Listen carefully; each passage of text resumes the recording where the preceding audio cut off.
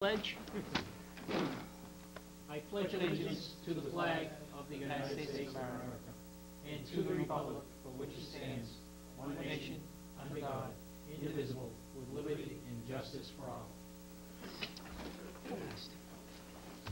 Welcome, one member of our audience and those listening in this evening. Our first agenda item this evening is minutes.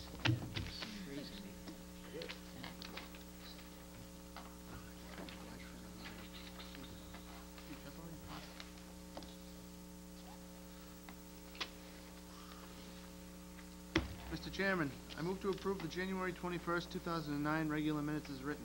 Second. Motion being made by Mr. Harris, seconded by Mr. O'Leary. Do we have any discussion? Hearing none, all in favor? Aye. Opposed? Unanimous? Well, Mike is getting ready. Telephones near the mics.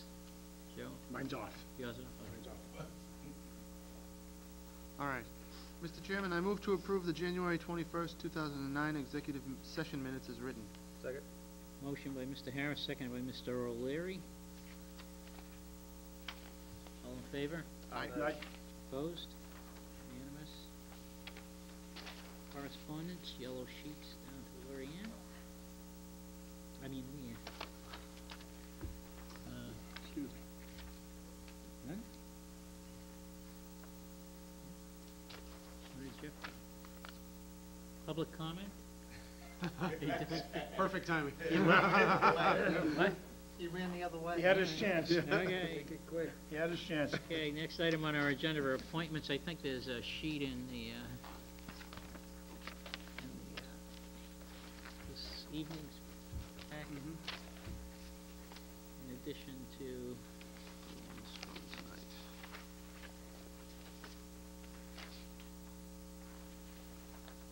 the Water Commission. Why don't we do that one first? Mr. Chairman, I move to place in nomination the following name for a reappointment as a member of the Water Commission for a term to expire on December 31st, 2011. Joseph Fody, 25 Valley Road, incumbent. Second. Motion by Mr. Harris, seconded by Mr. O'Leary. Any comments? This gentleman's an incumbent. Spoke to him a while ago. This is a long time coming, actually. I don't know why. I just never got it on the agenda. So Okay. this is untimely. Are there any other openings on the Water Commission? There's another opening, but we're looking into it at the moment. Has there been an advertisement recently? I believe we put one out And a couple of weeks ago. I think that's why actually, now that I remember, that's why we were holding off on this appointment, because we were hoping to get another one, but looks like it's going to be a little while, so. okay. We have a motion and a second, and since there's only one candidate, call for a standard vote. All in favor? Aye. Opposed? Unanimous?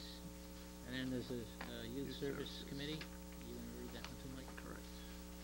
Mr. Chairman, I move to place in nomination the following names for reappointment/appointment as members of the Youth Services Committee for terms to expire on December 31st, 2011.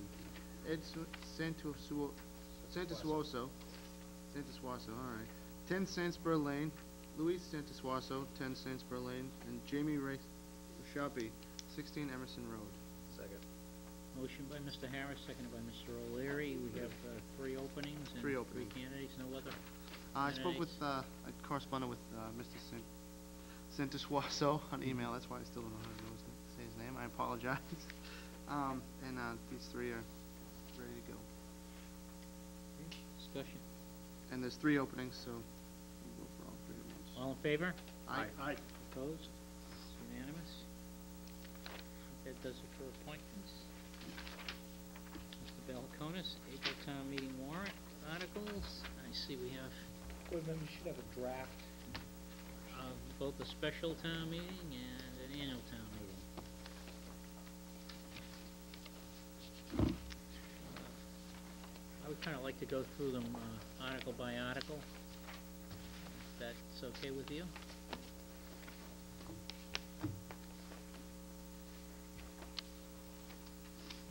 They're on blue sheets, Greg. Oh, I know.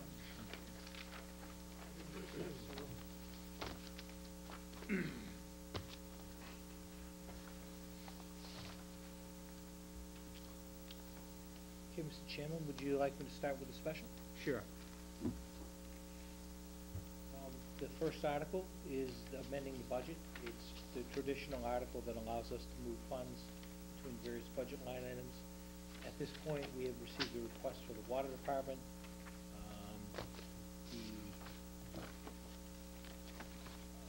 The water request- department funds would be coming from water, Correct, so this is in addition to the budget. correct. Is there a reason? Well, that's what I'm looking for. The budget adjustment would be to pay for an unbudgeted increase in the cost of water supplied by the town of Andover.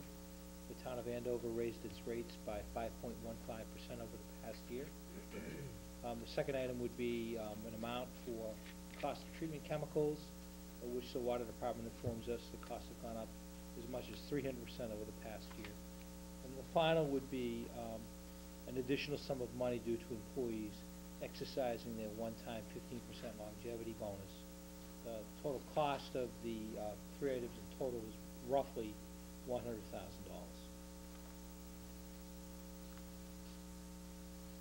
The employees that have requested their longevity bonus, don't they have to do that at the beginning of the year? There's no time frame set forth in any of the contracts on the municipal side that prescribe the exercising of that right. So they can do it at any time they want? Correct.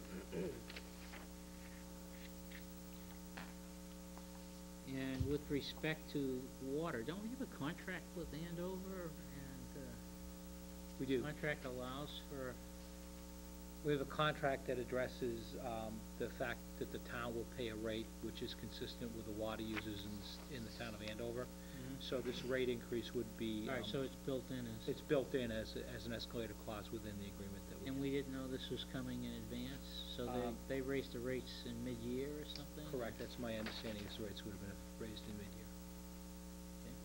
Any other questions regarding water? And I assume there'll be others as we go. Absolutely. forward. Prior year's bill, this would be a 2008 bill that we haven't covered yet? Correct. There are several items that we're aware of. One of them is an amount for professional services. We had a consultant come in and do some work in looking at options on the health insurance budget. The cost of that is $540.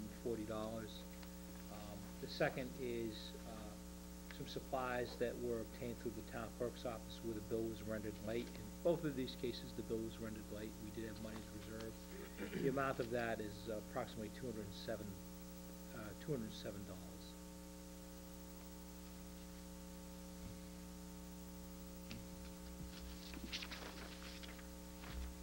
And transfer of the MTBE settlement funds. Leaving that amount open. We in are. case another The- case gets settled. The amount is open. The amount that we've collected to this point is $690,000. And any additional funds that we receive between now and town meeting will be added. The intent is to reserve these monies for the water department, specifically for improvements in capital and infrastructure, and to establish a separate fund that would allow that to take place, and it requires a vote of town meeting to do so. So this fund would be different than the Stickney Well Fund, because the Stickney Well Fund is defined specifically. The language in it doesn't allow us to put money into it for another purpose, or? That's my understanding, and exactly the fact that this would establish another fund. However, the intent of it would be identical to the Stickney Well Fund. But we can't put the money in the Stickney Well Fund, which is what we've talked about. Not at this point. This is an option that we ran through the Department of Revenue, and this is one of the alternatives that allows us to transfer the money prior to the end of this fiscal year. Okay. That's more important. Keep in mind that the exact wording of this article needs to be approved through town council, so it may look a little bit different when you do see it. So if this flowed into the general fund and was free cash, we could then put it in the Stickney Fund, which is not a good idea at this point, but. Conceivably you could if it were to flow through to free cash in its Yeah, entirety, okay. and that is always All right, the so risk. there's a reason for doing this, additional reason for doing it. Doing it or not doing it? What? For doing it or not doing it? No, for setting up the account. Okay.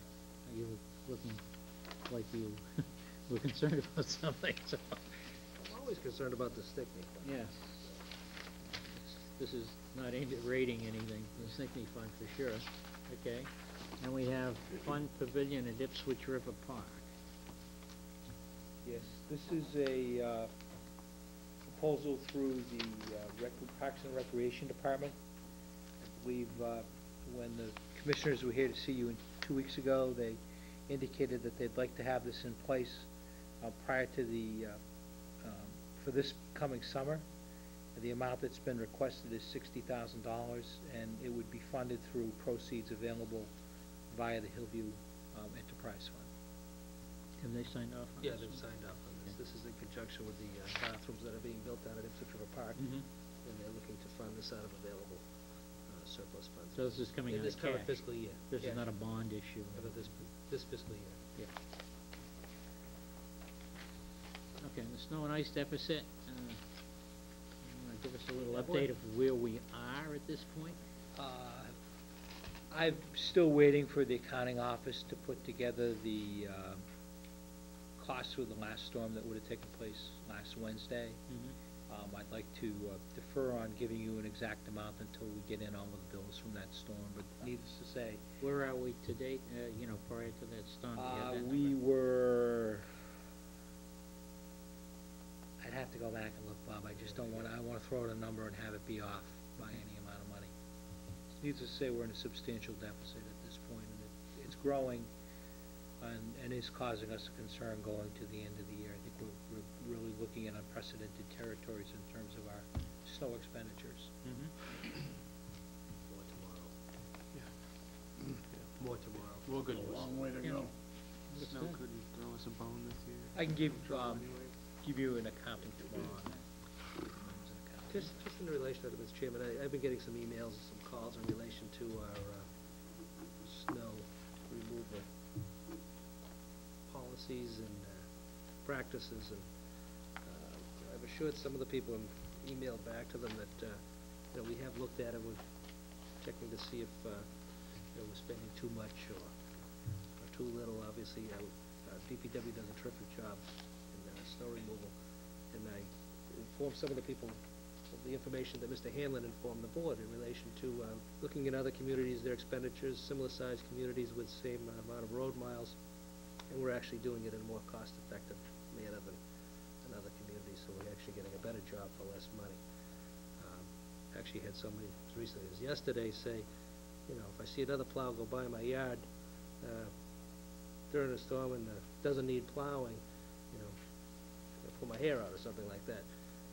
We have these people on the clock for sure, as far as on an hourly basis, as far as the plowing and sanding of the roads, and if there's an ongoing storm, they do a good job because we treat the roads to clear us sooner. By the same token, you can't be taking them off, calling them back, taking them off. I'm confident that the Department of Public Works is doing a very good job of monitoring our expenditures and ensuring that we're doing a very good job at a very reasonable price. And I know we're in a deficit situation, but I don't want people to think that we're doing too good of a job. I mean, it's a public safety issue. It gets our kids to school more days than other communities have their kids going to school, so they're not going at the 4th of July. And it's also allowing our businesses to operate and our people and residents to operate their vehicles safely. So it's a public safety issue. I don't see where it's an area we should be cutting back on. And I just want to go on record as saying I think we've done a pretty good job of monitoring our expenditures. I think the DPW has done a great job. Mr. Hanlon's guidance and tutelage over the years.